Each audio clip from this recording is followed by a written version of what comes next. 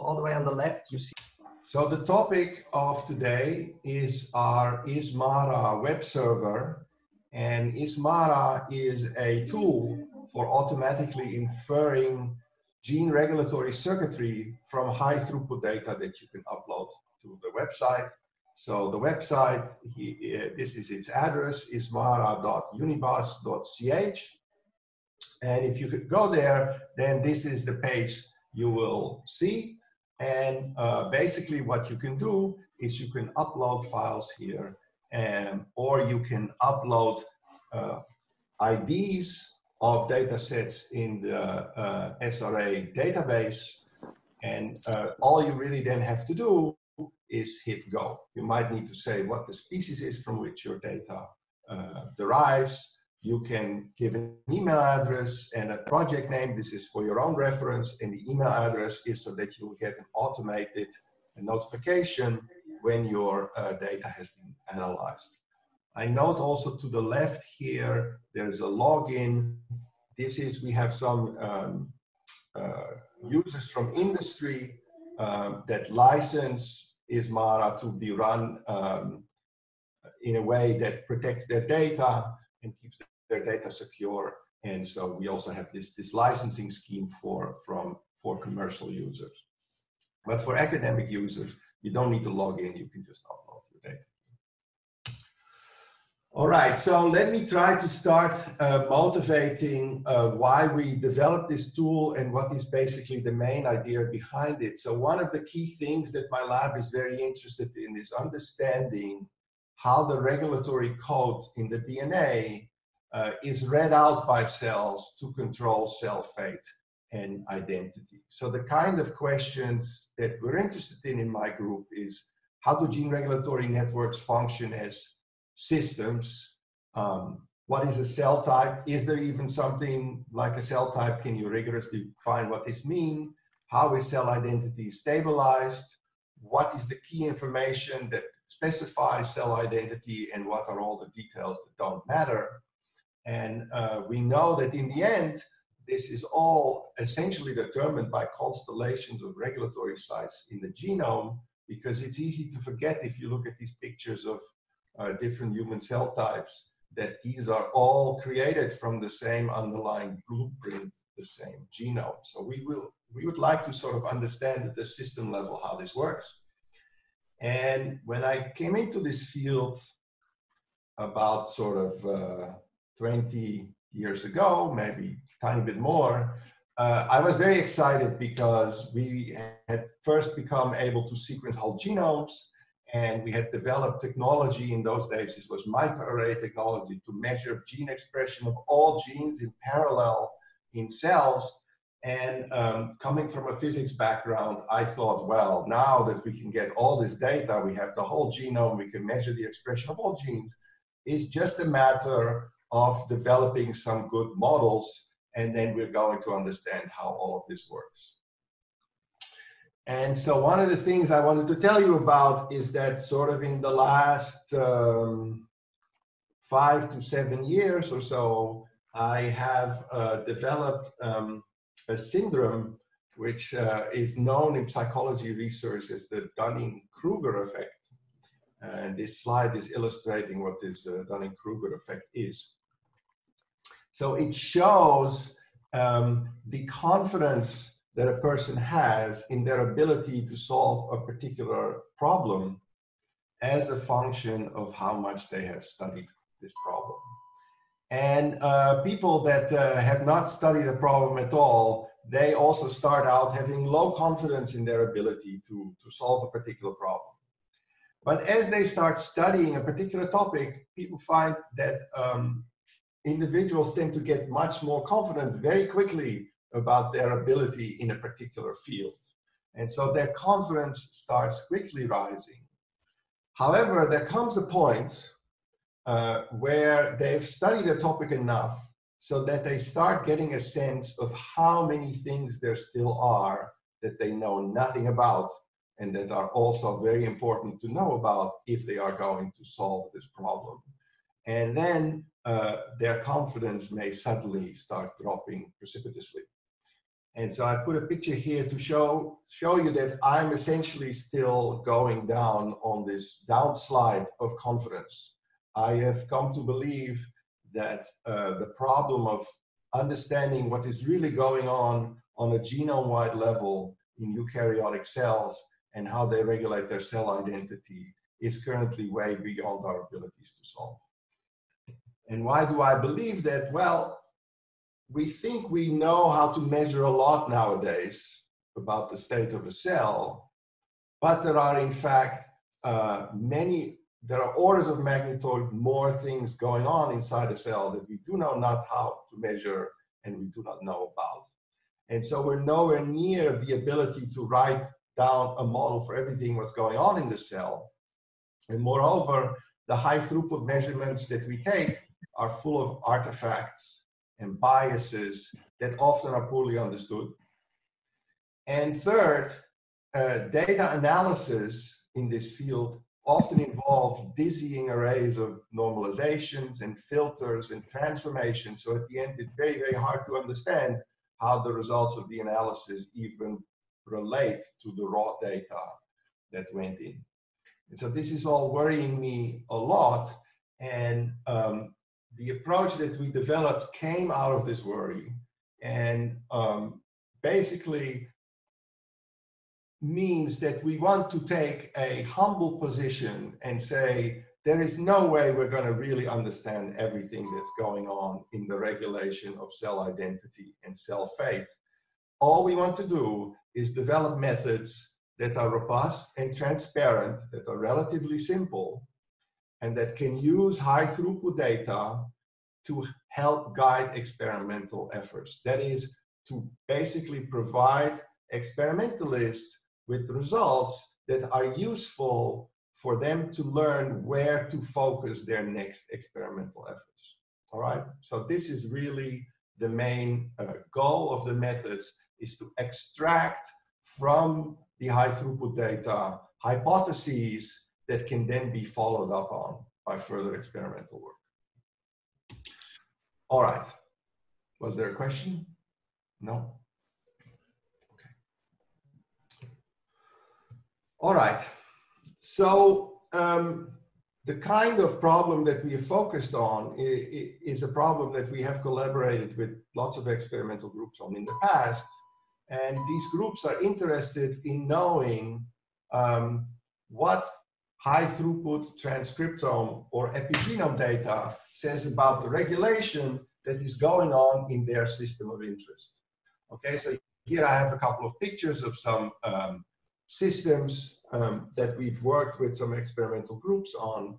And the typical questions that people are interested in are questions are, what are the key regulators in my system? What are the roles of these regulators? Which are the pathways that are targeted by each of these regulators, and so on. And the challenge for an experimental group is that it's impossible to do saturating genetic screens. So it's impossible. Let's say a human has about 2,000 transcription factors. It also has many hundreds of families of microRNAs. And so to investigate them all experimentally would be, it would be way too much experimental to check out each one of them. However, it's relatively easy to do high throughput measurements of gene expression, let's say in a time course or under certain perturbations or in different conditions. One can do RNA-seq or ChIP-seq, or some people also still do microarrays. And the problem that many experimentalists face is that they do not have the expertise to analyze such data. And so they have to collaborate. Somebody unmute their mic. So please remember, if you don't have a question, keep your mic muted. All right, so we basically wanted to develop a tool that help experimentalists analyze their own data. So to just give you a sort of a contrast of our approach with typical approaches, is that some of the most common approaches to the analysis of transcriptome data is you first do basic processing, so you map your reads to transcripts, you find all genes that are expressed, and then, for example, you use a tool like DE-seq to find which genes are differentially expressed across the conditions.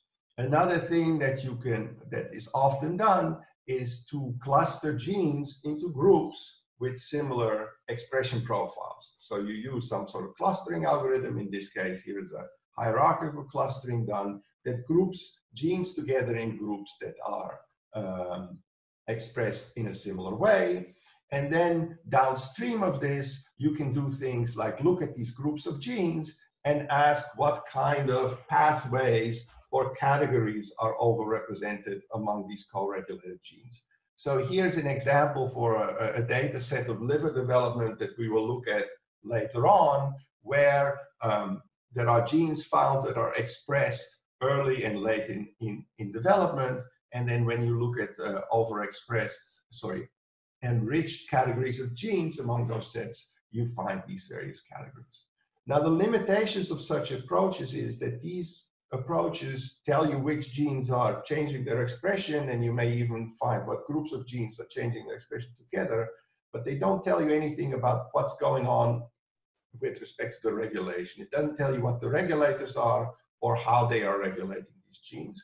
And so it's often difficult to follow up on this experimentally, right? So you may find that there's a group of 100 genes that are a co-regulated module, but how do you go and now validate this experimentally? This is not so clear.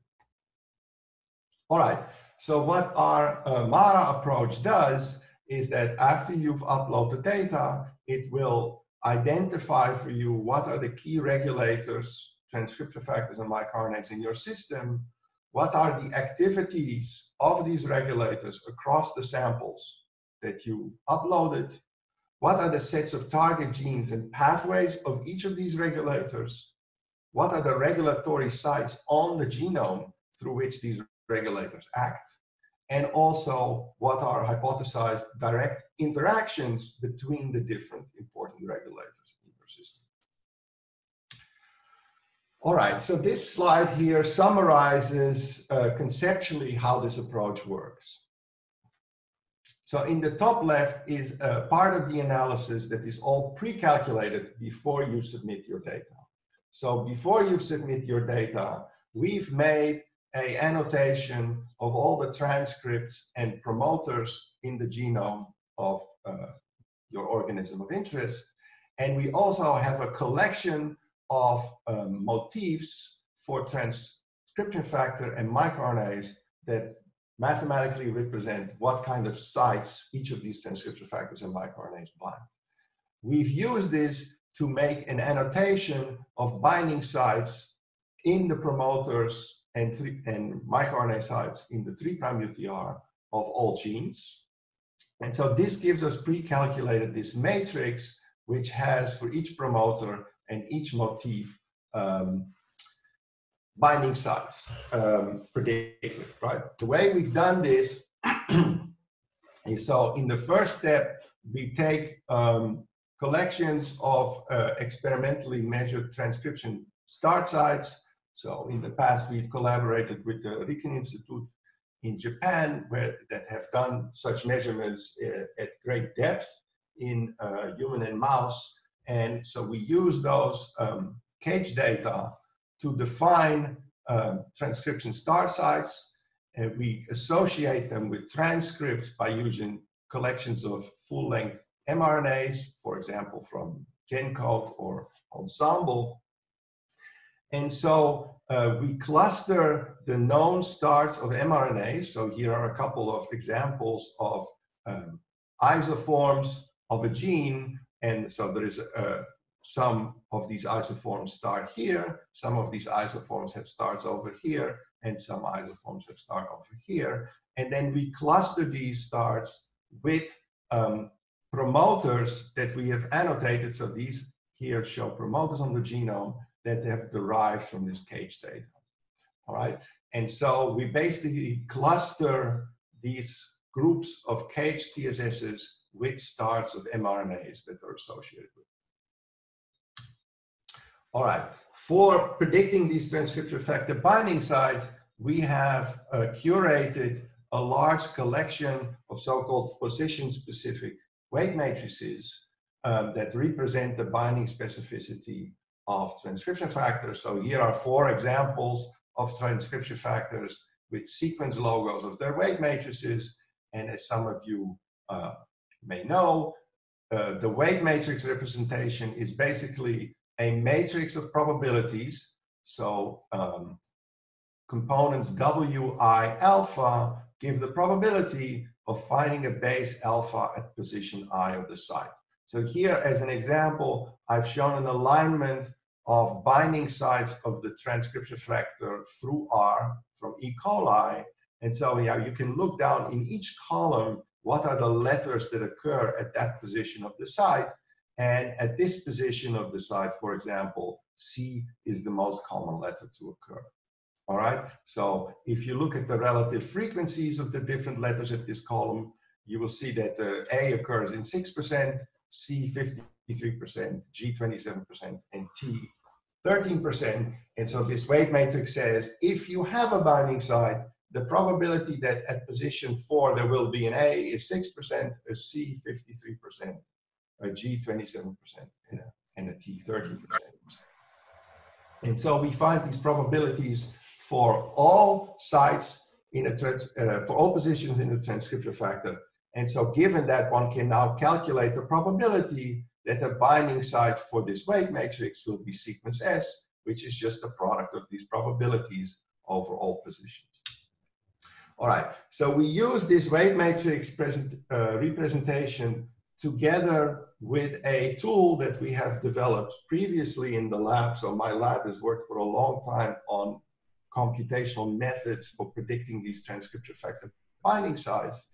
And this tool is called Motivo. And the key thing that it does is that for each promoter region in the genome, so here is a promoter with a transcription start, we take 500 base pairs upstream to 500 base pairs downstream. So we take a 1 kilobase region.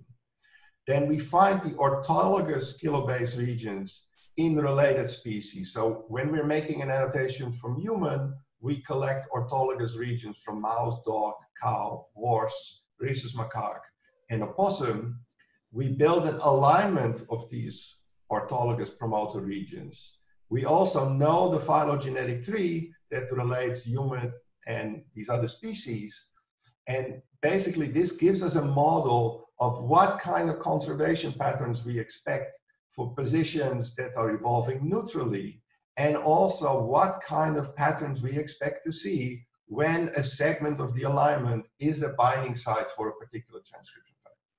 All right, so this is a fairly sophisticated Bayesian model. I will not go into the details. I'm just telling you here that we use this previously developed tool to scan all the promoter regions. So typically there are 20, 30,000 sort of promoters in a mammalian genome. So we scan all of them with the weight matrices of a few hundred transcription factors to predict binding sites in these genomes, in each of these promoters. So actually these binding site annotations we also provide publicly in a database which is called Swiss Regulon. You can find here. So if you go to this database, you can either download them, these annotations, but you can also browse them in a genome browser. So here's an example of one promoter with the start of a transcript, and these little red squares that you see, or rectangles, they're predicted binding sites for transcription factors in this promoter. And so for each binding site, the name of the transcription factor is indicated, and the intensity of the color indicates the probability that we assign that is a functional binding site. And this probability is based both on how well it matches the motif and on the conservation statistics that we see across other related species.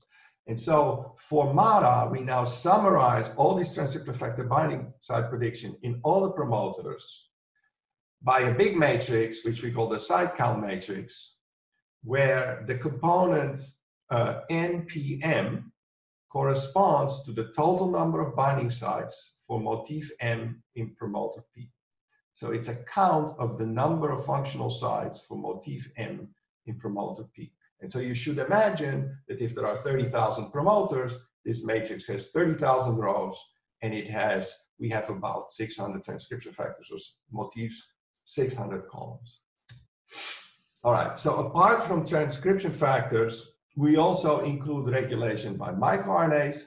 I will not go into a lot of details now, but microRNAs, their binding is mainly determined by matching to what's called a seed sequence at the 5' end of the microRNA, and 8 base pairs is a 5' end the microRNA, and we also use a previously developed microRNA target prediction method here to predict binding sites for microRNAs in the 3' UTRs of transcripts.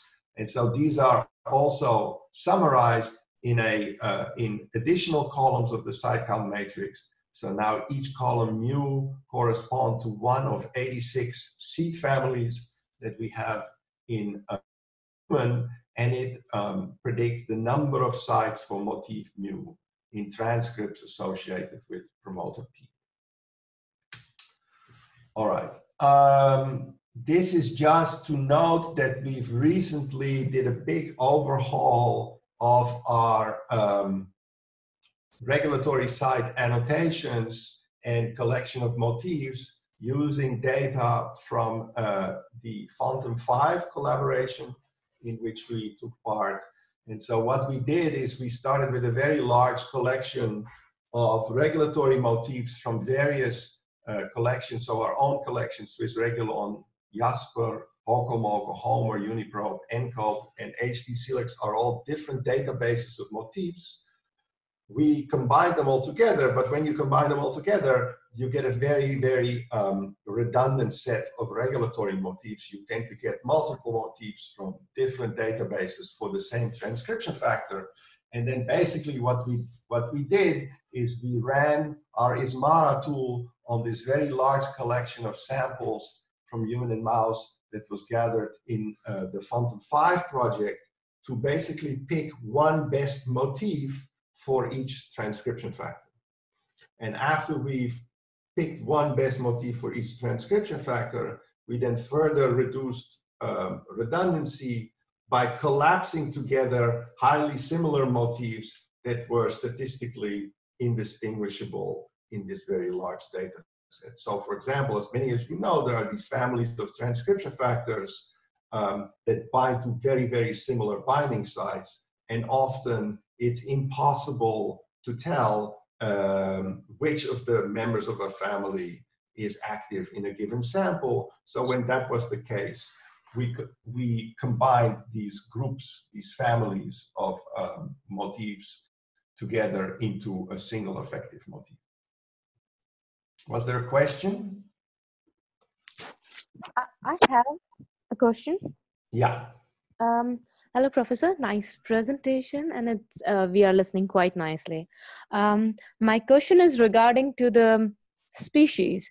Here, this whole tool of ISMARA and Phantom, they are basically based on the human and mouse. Yeah. I was wondering, would it be possible to also go for the other species like animals, or because they have a very less motif and transcription factor information? Yeah, so I will come to that at some point. So when the tool was originally developed, it was developed for human and mouse. We have a version for rat. We have also versions that we can run for E. coli or yeast, so other species for which many things are known. We've recently made a version for zebrafish, and we're in the development of a version for Drosophila. But basically, to make this effective, you do need to have a collection of regulatory motifs representing transcription factors in your organism. So if really nothing is known about that, and if your organism is too distal from species for which such motifs are known, then it will be difficult to do. But if your organism is close enough that, for example, you can map orthologous transcription factors between a species for which many motifs are known and your species, then in principle, you can prepare an annotation and run ISMARA on such a species too, but it requires some work. All right. So this is just summarizing now, after we've done this new curation of motifs for human and mouse, that we have motifs for almost 700 transcription factors in both human and mouse, and about 100 microRNA families. And after redundancy removal, we have about 500 motif groups. All right, so in the results of MARA on human and mouse, you will get predictions for about 500 regulatory motifs. All right, so this was the pre-calculated part. Now the second part that goes into ISMARA is the actual data that is being uploaded. All right, so people either provide RNA-seq data or microarray data. Actually, I realize now this slide is a little bit out of date. We nowadays take either raw RNA-seq data, raw ChIP-seq data in the format of FASTQ files, or even links to the SRA database, as I said. All right, so this data is taken, and then what happens is, so let's take the example of RNA-seq data. We map the RNA-seq reads to the known transcripts in the organism, and from this we derive another big matrix, which we call the expression matrix, which gives for each promoter P and each sample S the expression of this promoter in sample S. So we get an expression profile for each promoter across the samples.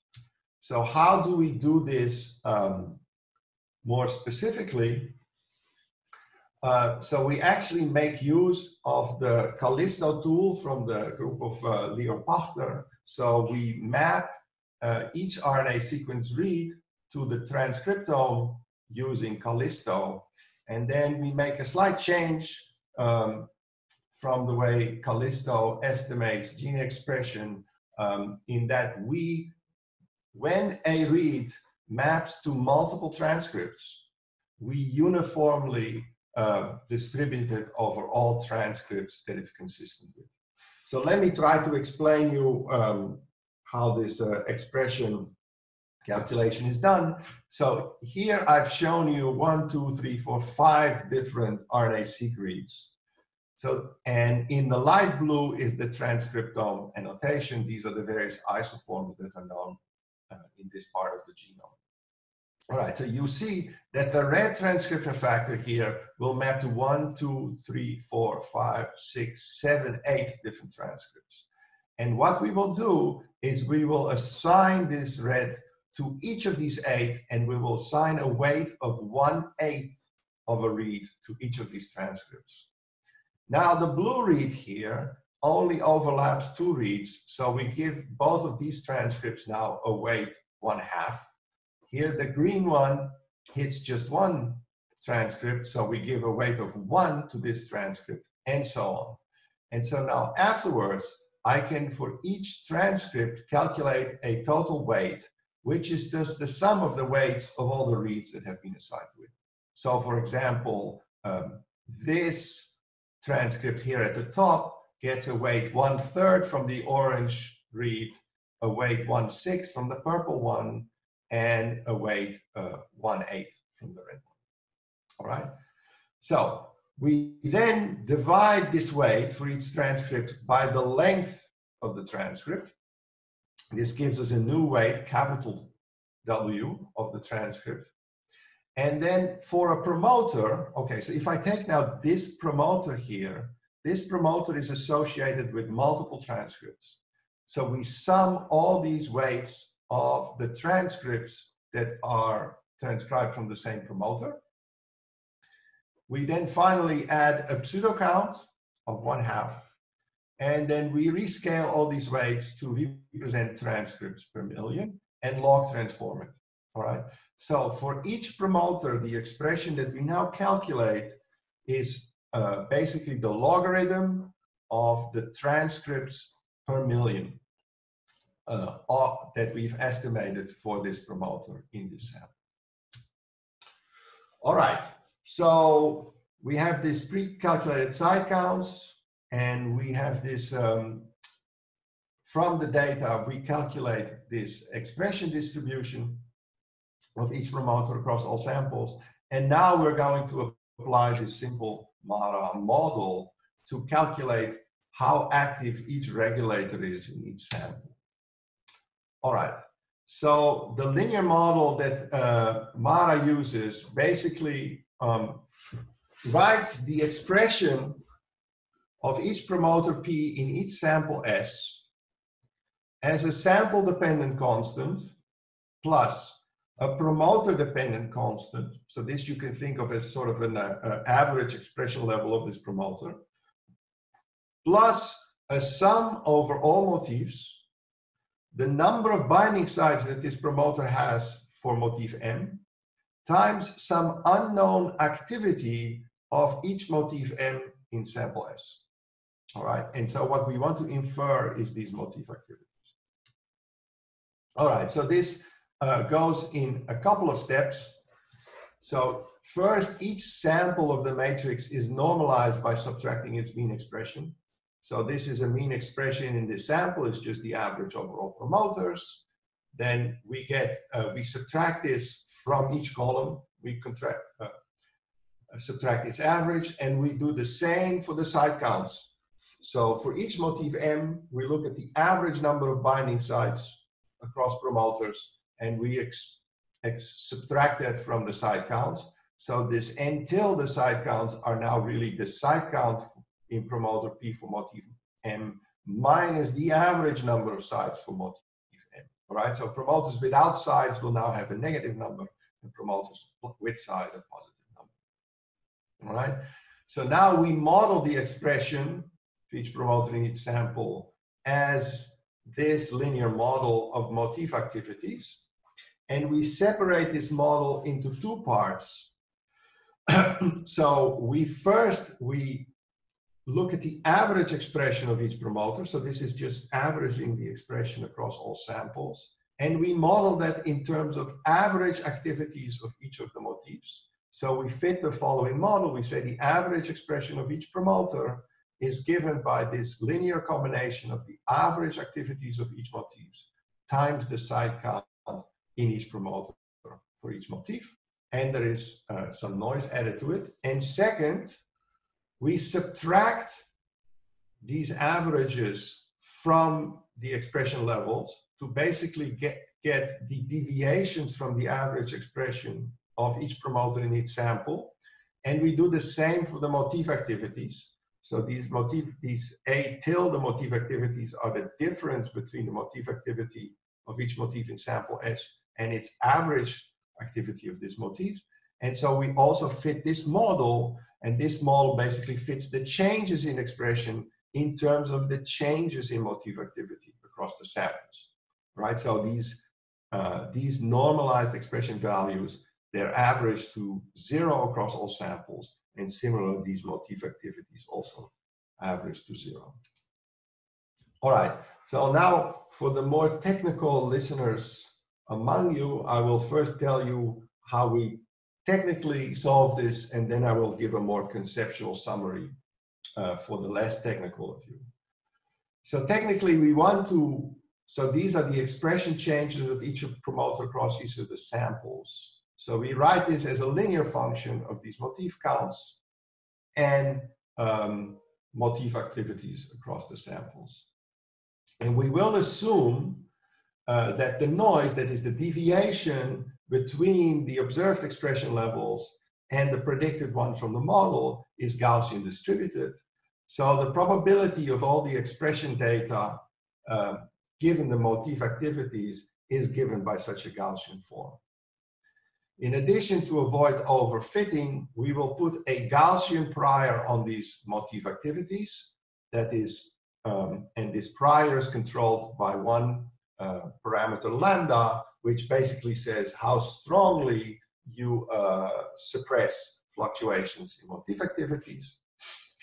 Now, because both of these are Gaussian, you can now easily solve this model and solve the posterior probability of the motif activities in each sample in terms of the observed expression values and this parameter lambda of the prior, and it's given by a form like this, where, so it's a multivariate Gaussian, where the precision matrix of the multivariate Gaussian is in fact given by the covariance matrix of the site counts plus a term coming from the prior. And the variance here in the denominator is just the chi-squared. It's the difference between the observed the observed expression values and the predicted expression values at the optimal motif activities. So it's a measure of how far the data deviates from the optimal fit model. And the parameter lambda of the prior is optimized through cross-validation. So what we do is we randomly select 80% of the promoters to fit the motif activities, and then use the remaining 20% of the promoters as a training set, and we then tweak lambda until the quality of the prediction on the training set is maximized. All right, now for the less technical of you, I will tell you what is conceptually the model.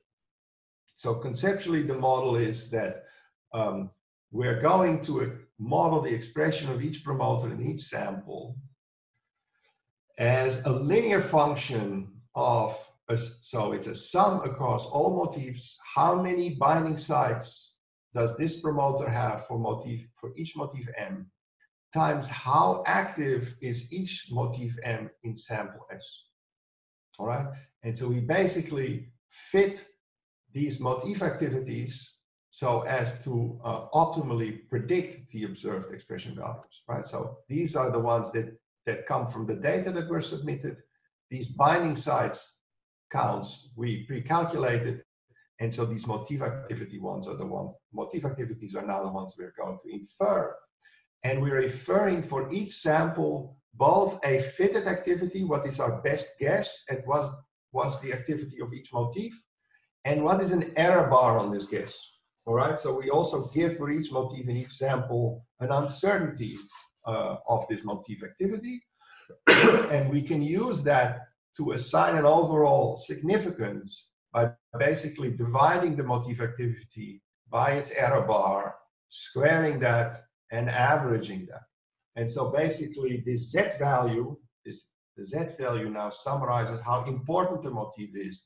Basically is a measure of, on average, how many standard deviations away is this motif from having no activity. Okay? And if you want to know what is the actual meaning of a motif activity AMS, the actual meaning is, if I were to take a promoter and I would to add a single binding site for motif M to this promoter, the motif activity AMS is the amount by which the log expression of the promoter would go up if I add this one binding site for the motif. All right? So it's basically a measure of how much is the predicted effect of adding one binding site for a motif to a promoter. Okay. So I'm now ready to show you what this analysis gives you on an example data set. So as we showed you in the, I think Patricia sent you links. Sorry, Eric. Yeah. In your model, the activity of each transcription factor is independent from the others in your linear model, or you also model dependency among different binding sites, motifs? No. No, you assume that they act independently, right? Yes. Right. Yes. Okay. So, I mean, okay, so all these things, there's a lot to be said.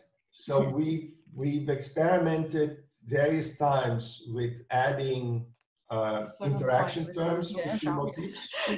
Because both of us are having. And please mute your mic. if you're not asking. One. 10 minutes. I know. Okay. And so far we found that, all right, when you don't have an a priori knowledge of which motifs may be interacting, then we have basically 500 squared possible interactions. And it's very hard to avoid overfitting once you start going to such a large model space. Yeah, So far we have not found an effective way of taking interactions into account without starting to overfit our model. yes, of course. So right now it's just okay. one motif. We assume this linear model where each motif is independently either adding or removing from the expression. Okay, thank you. All right, so Patricia sent you links to some data sets. You can also find these links on the website. If I go all the way back to the beginning. I have added again the link to the Google Doc in the chat. So okay. You have so access to that. the data set that I'm going to look at is the data set of mouse liver development. And so this was an RNA, so this is just a public data set that we took from the web. Here is the publication. It's RNA-seq done at 12 time points in triplicate at each time point, starting 2 days before birth until 60 days after birth. And as I showed, this is some of the results from this paper. And so they've done this clustering of gene expression profiles. There are these sort of 3 phases: a pre-birth phase, a suckling phase, and a weaning phase. And then they show you the expression patterns of groups of co-regulated genes across the time course. And they found that certain groups were enriched for having genes from particular pathways like glycolysis, ketogenesis, glycogenesis in these are these expression profiles of these different clusters of genes. All right, so this is from the original paper, and now we will look what the predictions of MARA are if you just upload this RNA-seq data to the server. All right, so if you go under example results, it's all the way at the bottom. So here's the dynamics of mouse liver, and then the dynamics of mouse liver, where we've averaged now the results over replicates. I will come to that in a second. All right, so if you just upload this and run it, right, so there's no parameters to set. You just upload the data and say go. The results page that you get will basically be a list of motifs sorted by the Z value that tells you how significant each of these motifs is. So the most significant motif is E2F. It has a Z value of 5.25. And then the next column will tell you what are the transcription factors that are associated with this motif. So in this case, that is the transcription E2F1. It will show you a thumbnail of the activity of this motif across the sample. So in this case, across the time course. And it will show you a sequence logo. All right. Now, in this particular case, as I said, each time point was measured in triplicate.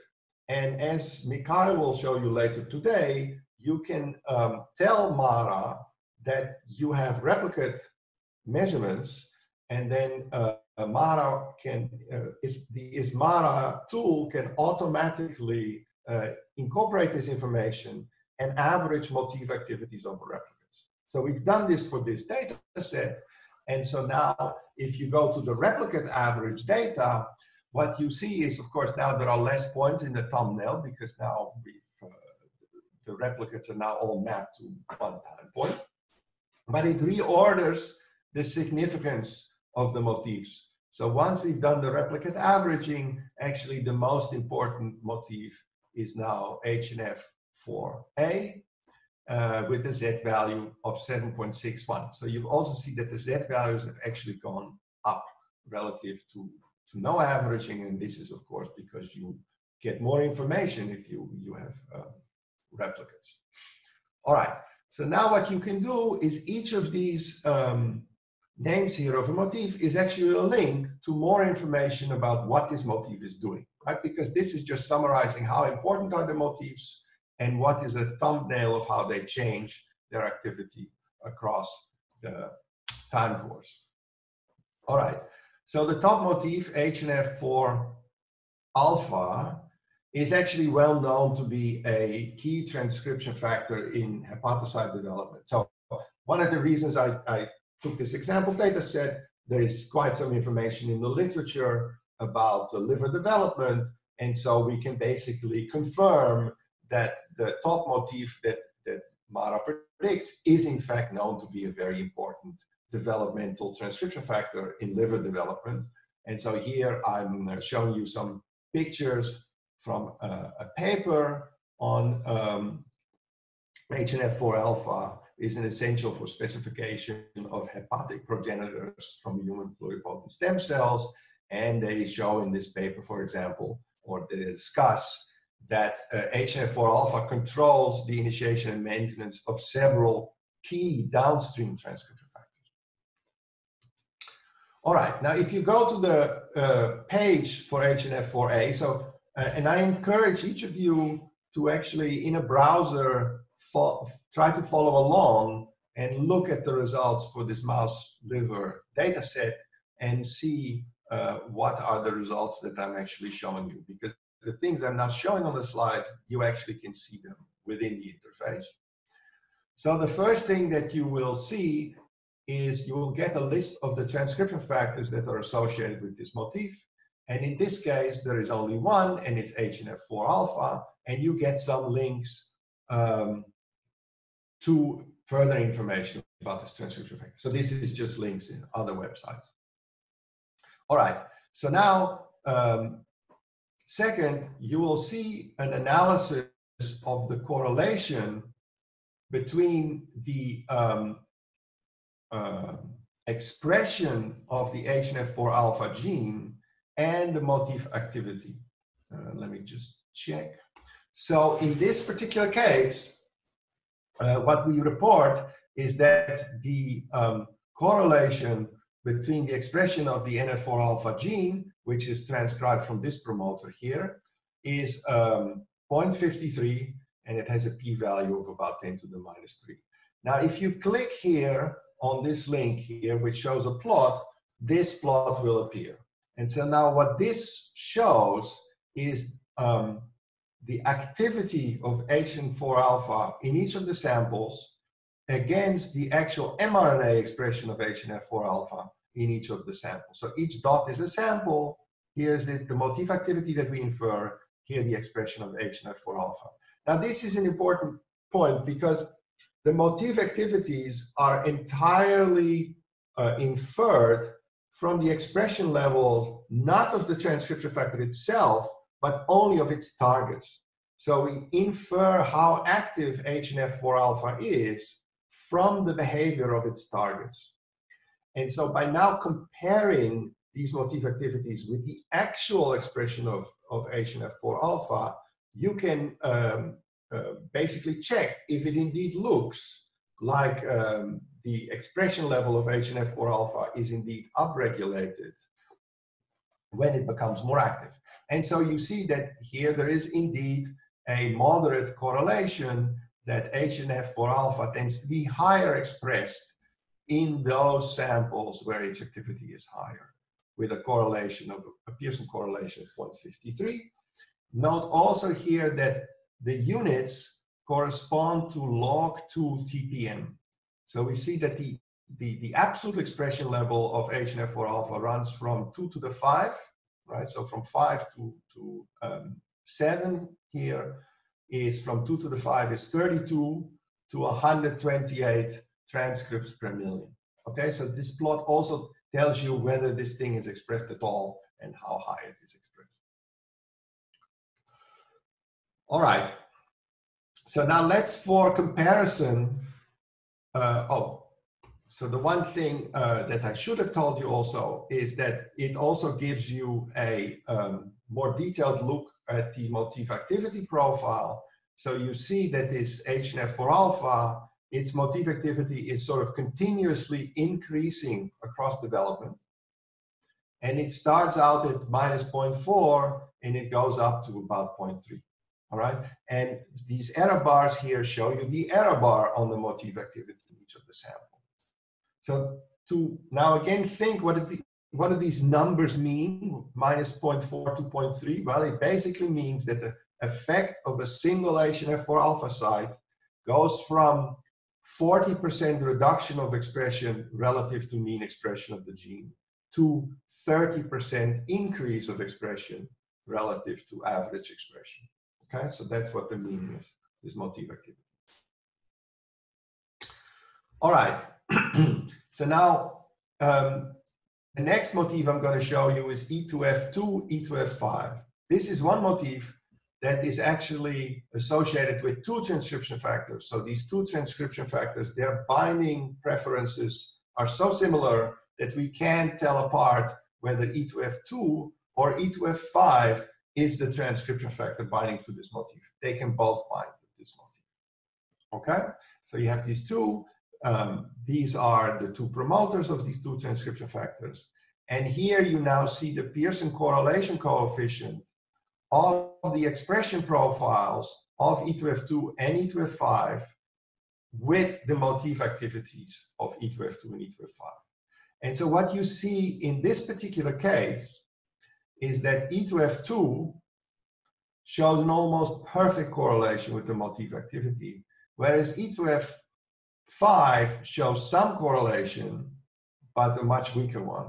In addition, the absolute expression level of E2F2 goes up to almost 8. That is like 250 transcripts per million, whereas E2F5 is much lower expressed. The highest is sort of 1.5, which is sort of 3 transcripts per million.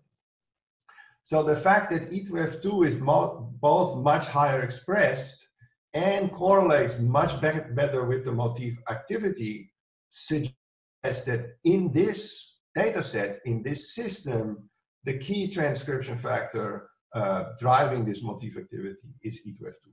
Okay, so you can use this correlation and absolute expression levels for motifs that can be bound by multiple transcription factors to basically make a hypothesis of which transcription factor is actually responsible.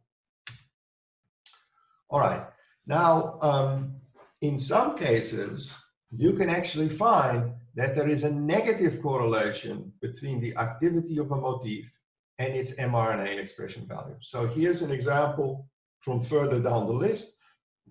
This is a motif CEBPE. This motif's activity is also going up across the development, which means that the targets of this motif are upregulated across the time course. However, we find that the activity, as the activity goes up, the actual expression level of CEBPE goes down.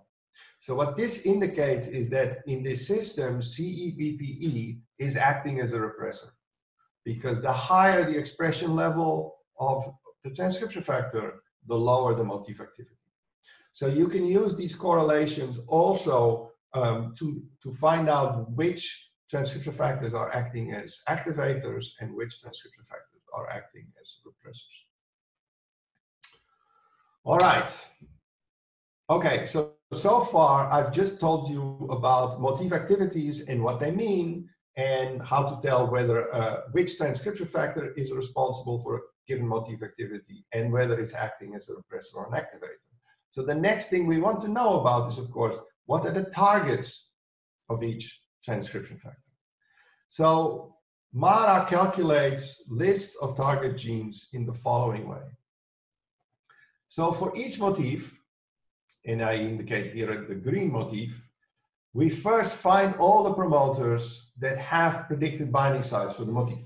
Okay, because if you have no binding sites, then you cannot be targeting that promoter. But so here there is a promoter where there were binding sites for the green transcription factor. And now we basically, in silico, remove the binding sites for this green motif from this promoter, okay? So we change the site count matrix by basically going into one row, namely the row of this particular promoter, and one column, namely the column of this particular green motif, and we set the entry to 0. Okay, we remove the sites for this one motif in one promoter. And then basically we redo the entire fit of MARA, and we calculate how much worse is the fit to the data set with this mutated site count matrix where one motif has been removed from one promoter relative to what it was with the original site count matrix. And we calculate the log likelihood of the data using the original site count matrix and this mutated site count matrix. And this then gives a score, a log likelihood score for how likely it is that this motif is regulating this particular promoter. Right? So conceptually, the way you can think about it is that, okay, so there is some observed expression profile of this promoter, and with our original data set, when we have all motifs present, the model predicted this expression profile across the samples. But now, when we remove the binding sites for the green motif from the promoter, the predicted expression turns into this red curve. And we basically quantify how much worse is the fit of the red curve than the green curve. And this log likelihood ratio, SPM, so this is the target score, is basically quantifying how much worse is the fit without this green binding site in this promoter than with the binding site. For the technical among you, it turns out that this log likelihood ratio can be quite easily calculated as follows. You basically just, for each promoter and each sample, calculate the chi-square deviation between the fit and the observed expression. And then you calculate the chi-square deviation with the new site count matrix from which this one motif has been removed in one promoter. And then this log likelihood ratio is basically the difference of these chi-squares divided by the average chi-squared average across all samples and all promoters. Okay, if you want to see the derivation of why this is the log likelihood ratio, then I refer you to the ISMARA paper where this is derived in detail. Okay, so the target score measures how much the square deviation between fit and model increases when sites for the motif M in promoter P are removed relative to the average square deviation between predictions and measurements across all promoters and samples. All right, and so one thing to notice is that this quantity is extensive in the number of samples. The more samples you have, the higher these target scores tend to be. Okay, so it's like the more samples you have, the more accurately can we identify the targets of each motif. Notice that the target score can also be negative. For some promoters and some motifs, it may actually, the fit may actually be better when you remove the site than when you keep it. All right, so the next thing that you will see on the results for this HNF4 alpha, if you go to the page of the HNF4 alpha results, is simply a list of target promoters sorted by this log likelihood score. All right, so at the top of this list, here is a gene called CYP2C29.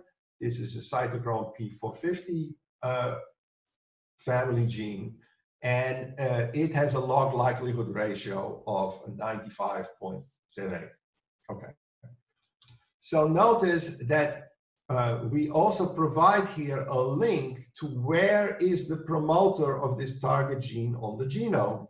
And if you click on this link, you will be taken to the Swiss Regulon genome browser view of this promoter. So this is a zoom in of the promoter of this gene.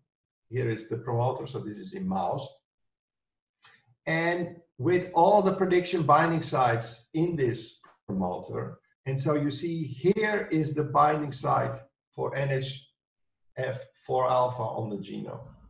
All right, so it tells you exactly where in the genome the site is that we predict is responsible of this targeting of HNF4 alpha of this gene. So in principle, if you wanted, you could go and now use CRISPR or something to remove this binding site and validate that HNF4 alpha is indeed targeting this promoter in this system.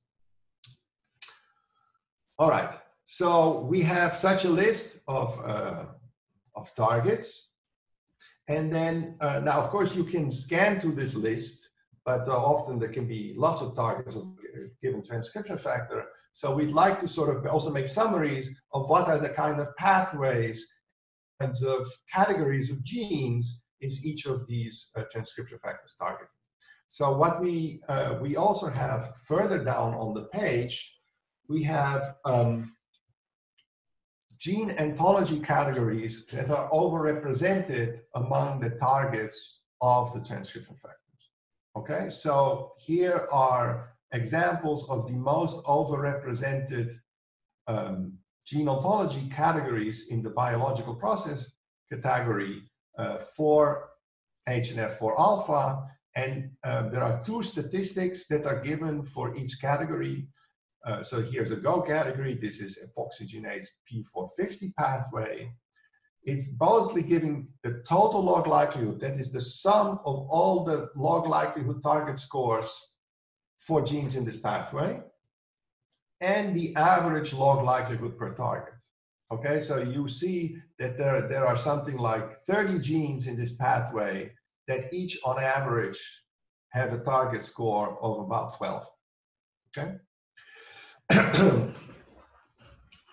And so you can sort these lists in various ways, and so you can get some idea of what are the pathways that this particular transcription factor is targeting in this system. Now, in some cases, the genes that are targeted by a transcription factor may not have been annotated so well in terms of their gene ontology categories. And another way that you can learn about what kind of pathways a particular transcription factor is targeting is by using information from the string database. So here we use information from the string database that is from Christian von Mehring's group in Zurich. So basically what happens is for each data set, we have predicted targets for each motif, and then we send the list of these target genes for each motif to the string database. And string returns us a picture of the known connections between these genes that are targeted by this particular transcription factor. So what we see here is a picture that is coming from string that is showing, so each little ball here is one of the genes that HNF4 alpha is predicted to target in this system. And the links that you see between them are coming from the string database. These are known connections between these genes. And you can go on this picture, so you can have a link to the string database. You can go on this picture, you can see what is each of these genes and what is each of these links between the genes. So if you were to do this for this particular set of targets of HNF4 alpha, you'd see that there are a couple of clusters of genes with lots of connections between them. This cluster here are all cytochrome P450 genes. This cluster here is genes involved in the complement cascade.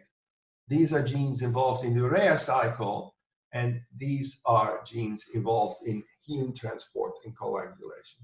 So with this kind of analysis, it allows you not only to see what is HNF4 alpha targeting, but to sort of take it apart into various functions that are performed by the genes that HNF4 alpha is targeting.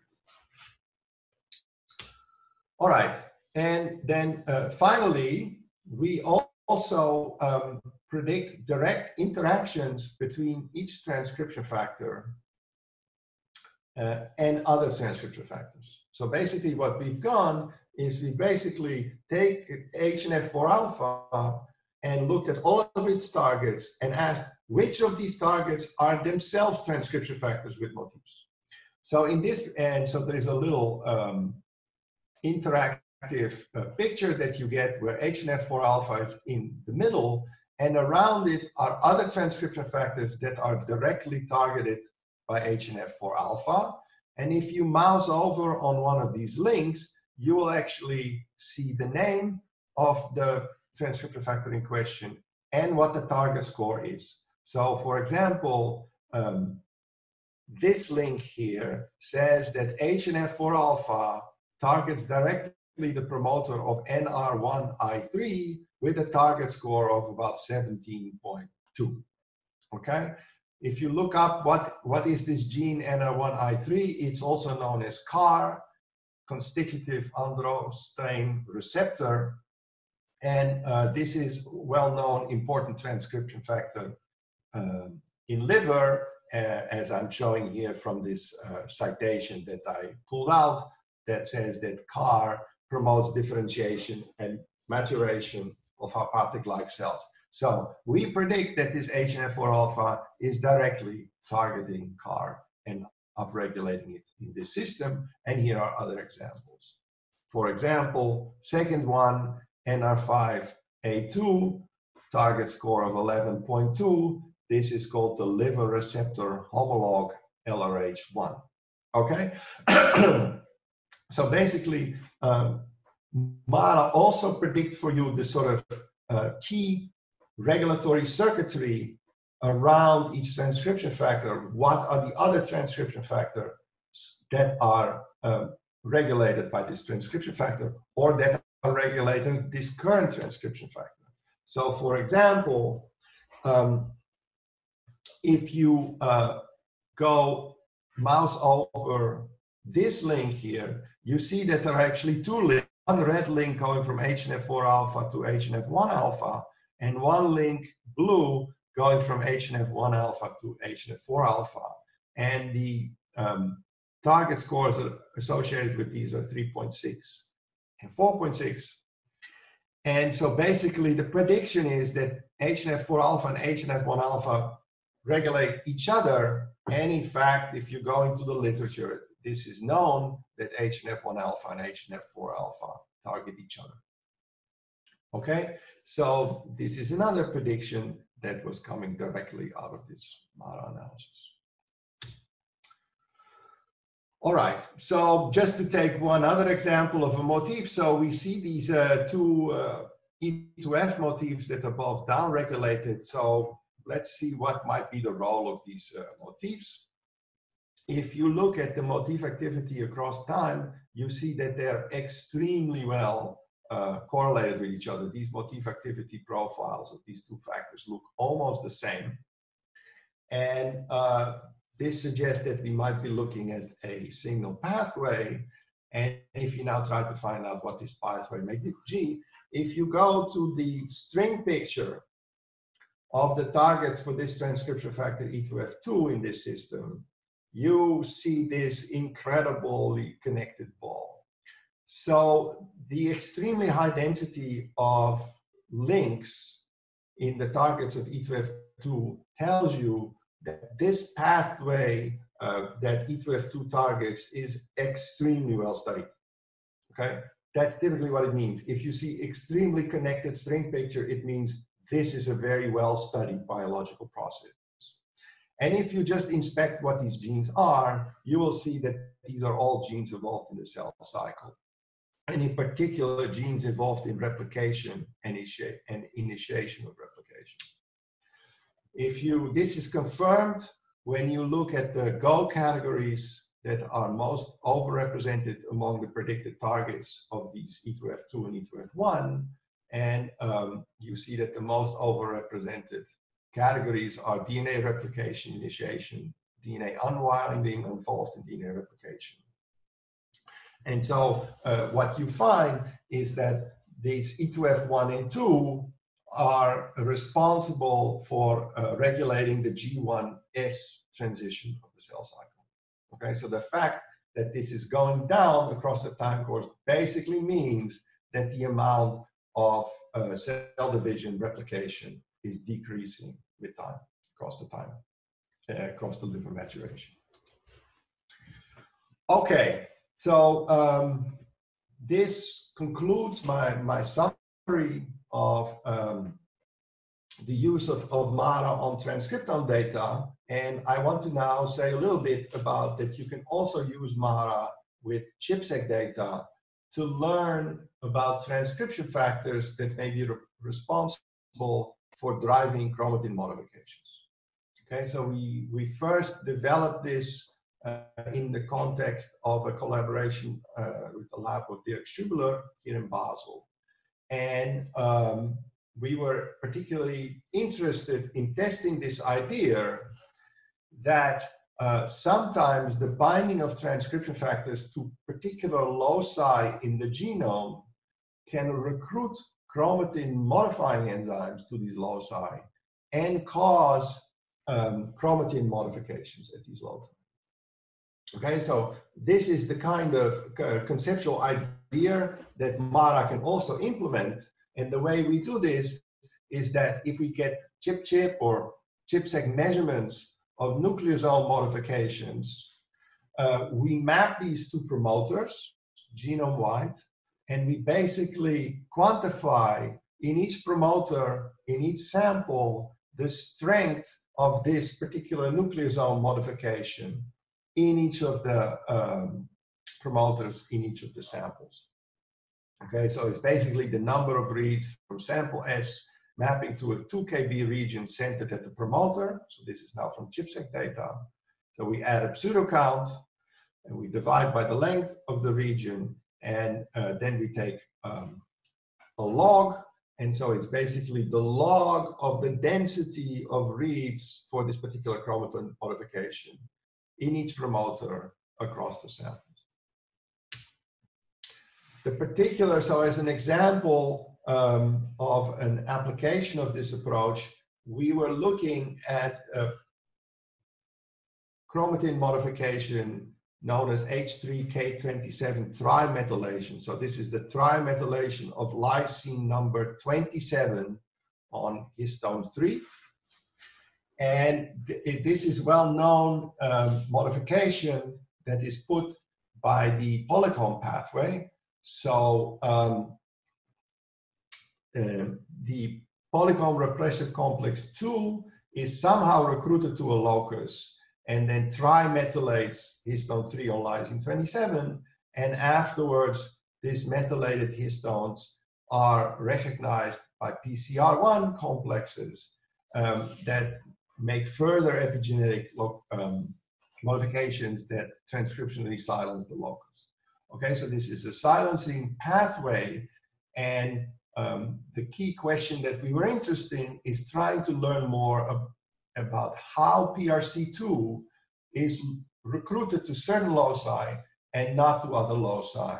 And we were hypothesizing that maybe some transcription factors are responsible of recruiting PRC2 to particular loci and leading to this trimethylation of lysine 27 at these loci. All right, so we get data of embryonic stem cells that are differentiating in vitro into neurons. And we got data from 3 time points: stem cells, neuroprogenitors, and terminal neurons. And we measured H3K27 trimethylation genome-wide at each of these time points. So basically, we just apply MARA to this histone modifications across time. And then these are the predictions of the top transcription factors. So for example, we predict that the transcription factor snail transiently recruits repressive mark H3K27 trimethyl during the neuroprogenitor stage.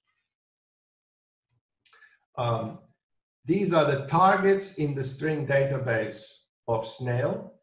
And what we see in the enrichment of particular pathways among these targets is that the targets of snail are actually highly enriched for transcription factors. That is, the genes that snail binds to and causes to be silenced by polycomb are highly enriched to be transcription factors themselves. Okay, and so maybe this polycomb pathway here in this development during the neural progenitor stage the polycomb is used to silence a whole bunch of transcription factors that you don't want to be activated. We can hypothesize that that is maybe what snail is involved in this system. So this is just to give you one example of how you can use MARA with ChIP-seq data from chromatin modifications. You can also use MARA from ChIP-seq data from transcription factor binding. Here I will show you an example of some analysis that is actually never published, where we use data from the lab of Eileen Furlong in Drosophila mesoderm development, where she measured the binding of 5 different transcription factors genome-wide across different stages in development. And so basically what one notices is that the same region in the genome may be bound by a transcription factor in one stage, but not at another stage. So for example, this transcription factor, this region in the genome is bound by MEF2 at the later time points, but not at the earlier time points. Whereas, for example, this region is bound by Tinman, this red transcription factor, at the early time points, but not at the later time points. So the same transcription factor will bind to different subsets of promoters at different stages. And we can try to use MARA as well to understand why the same transcription factor will bind to the same region in some stages, but not other stages.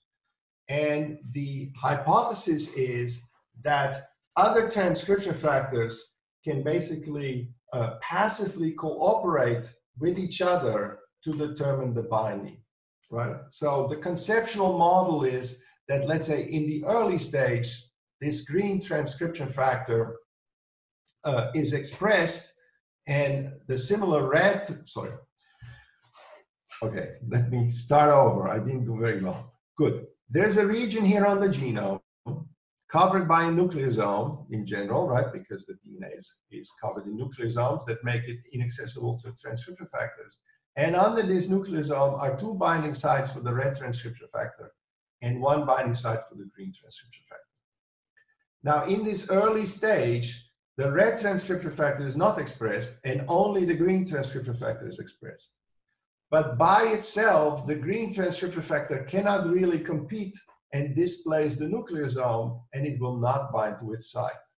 However, in stage 2, the red transcription factor is now upregulated, and so both the red and the green transcription factor are both trying to bind to their sites, and together they can now outcompete the nucleosome and bind to their sites. And in this way, the binding of the red transcription factor helps the binding of the green transcription factor. So you can write this down also in a simpler linear model where the binding to a particular region of motif M in sample S, so of this green transcription factor, is basically driven not only by the binding and the number of binding sites for this green transcription factor and the activity of this green transcription factor, but also facilitated by the binding of other transcription factors to the same region. Right? So when you write down this model, you will see that you get the same kind of linear model. And so MARA can also be applied to basically find out which transcription factors are helping each other binding to sites as a function of stage. So when we apply this, this approach to this data, so we, for example, find that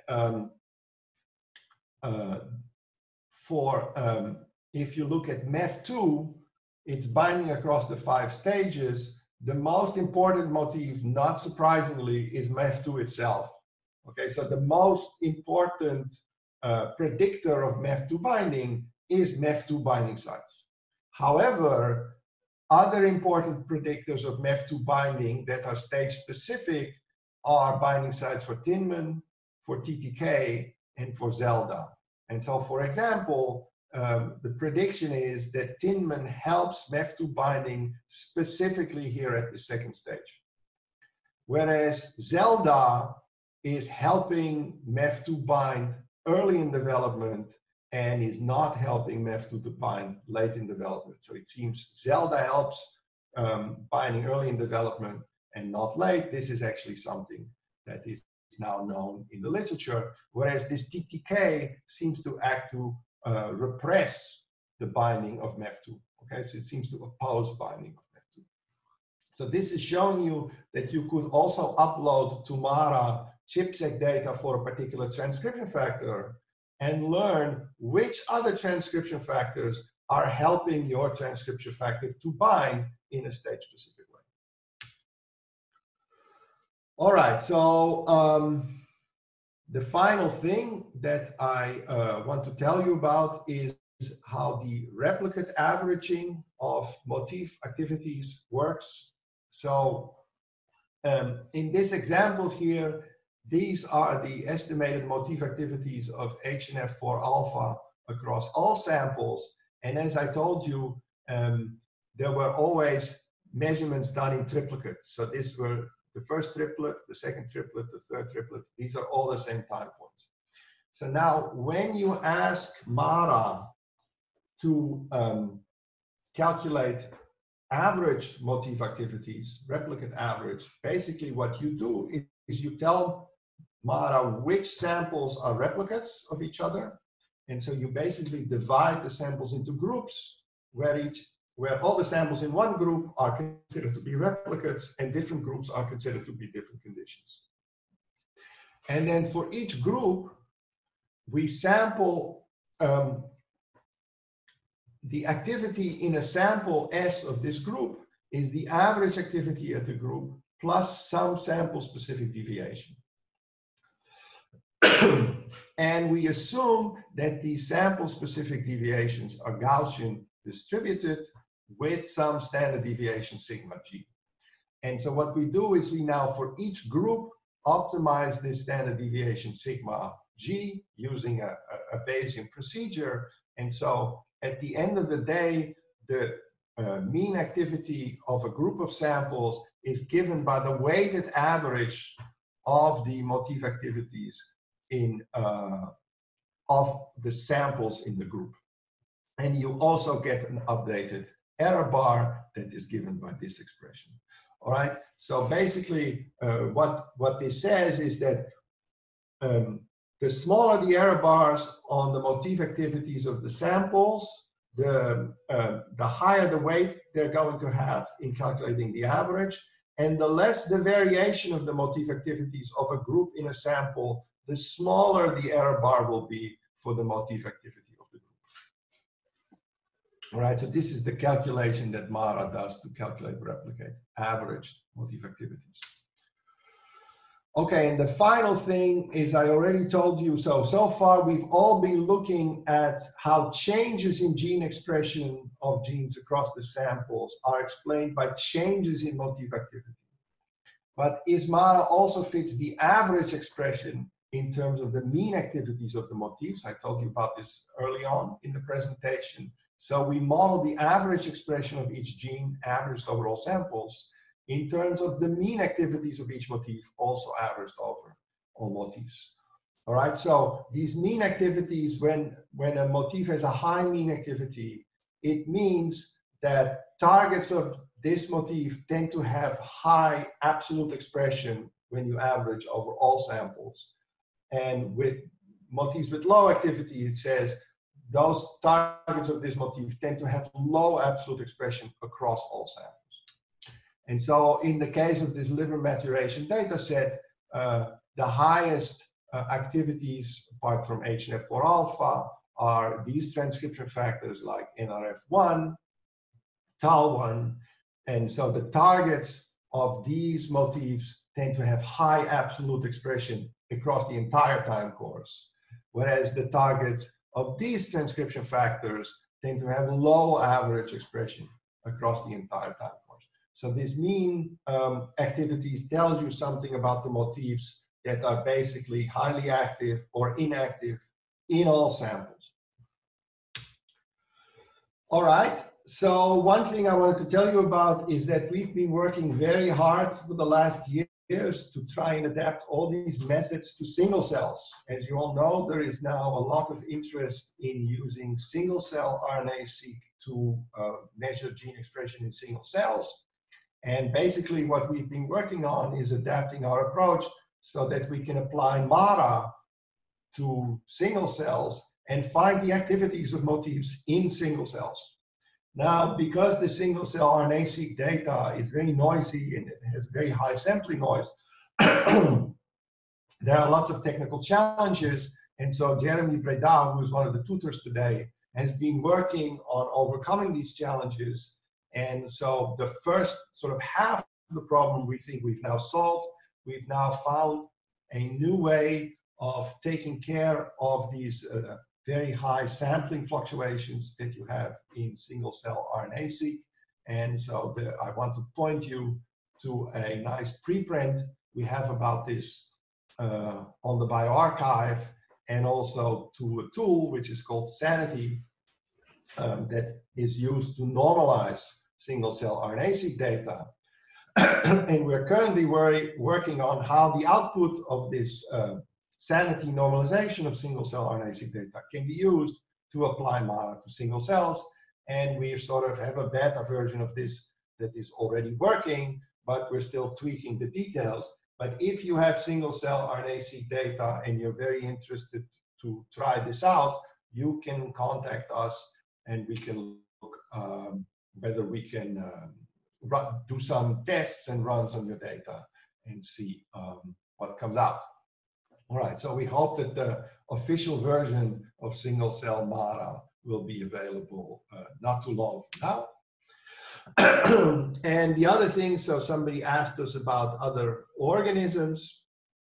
So currently we have human, mouse, rat, E. coli.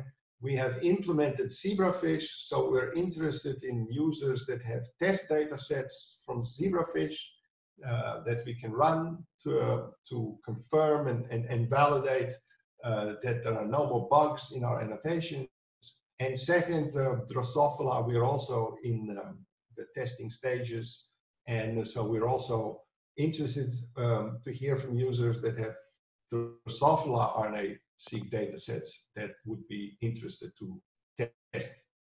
And then further, any general feedback, what parts of the analysis you find most helpful or most unhelpful, what are key features that are missing, you can contact Mikhail Pachkov, who is also one of the tutors, and we always love to hear from you with feedback on how useful or unuseful you found various aspects of the tool. All right, so with that, I'm come to the end. Just the acknowledgements. So today's tutors I already mentioned. So Jeremy has been working on the single cell MARA. Mikhail is really responsible for the entire web interface and for support. And so Mikhail is also supported directly by the Swiss Institute of Bioinformatics. And I also still want to mention Piotr Balwierz, who was the main developer of the ISMARA pipeline when he was still in my lab. All right, with that, I've come to the end. So I thank you all for your attention, and I hope it was useful for you. And I'd be happy to take any questions that you might have.